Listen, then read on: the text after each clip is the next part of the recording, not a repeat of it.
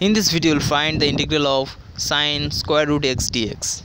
So that is integral of sine square root x dx. To find the integral, first of all consider that x equal to t square, that is root x equal to t. Now differentiating on both sides we get dx equal to twice t dt.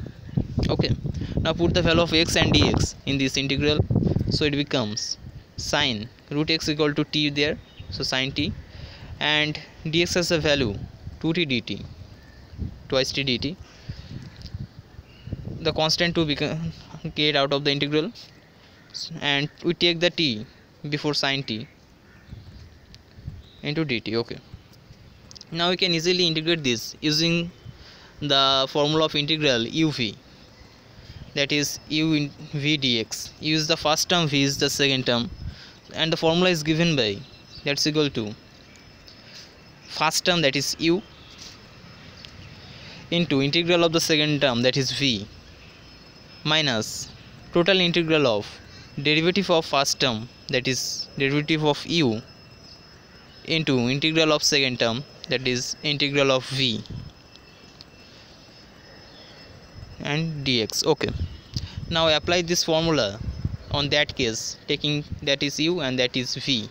Okay, so that is, now applying this formula we get the integral of this, like that's equal to 2 first term, that is t, into integral of second term, that is integral of sine t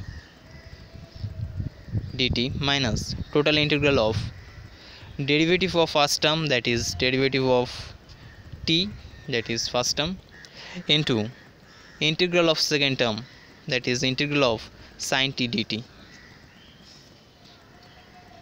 Okay, into dt.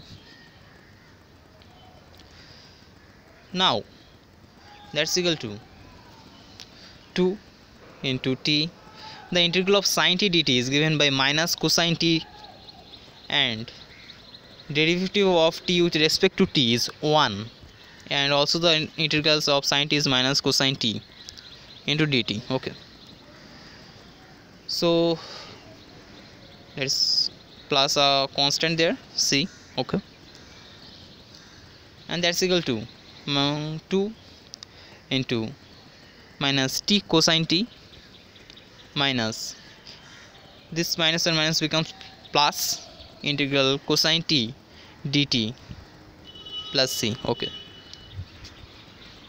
now this is equal to 2 minus t cosine t, plus the integral of cosine t dt is given by sine t, so that is sine t, and there will be another constant, that is cu1. Okay, now we put the value of t in this equation.